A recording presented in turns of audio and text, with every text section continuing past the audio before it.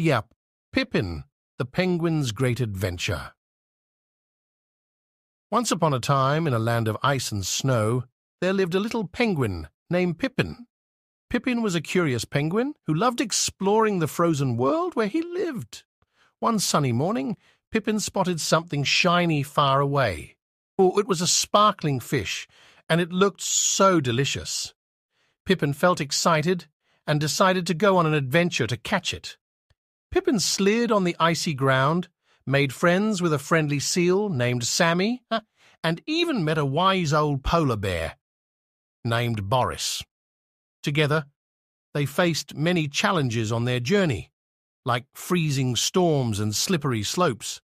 After a long journey, Pippin finally reached the sparkling fish, but instead of catching it, he made a hole in the ice so the fish could swim freely. Pippin realized that sometimes it's not just about catching things, but also about being kind and respecting nature. Pippin returned home, where Sammy and Boris were waiting. They listened to Pippin's exciting adventure and agreed that the world was a magical place with many lessons to learn. The moral of the story: adventures are fun, but kindness and respect for nature are even more important.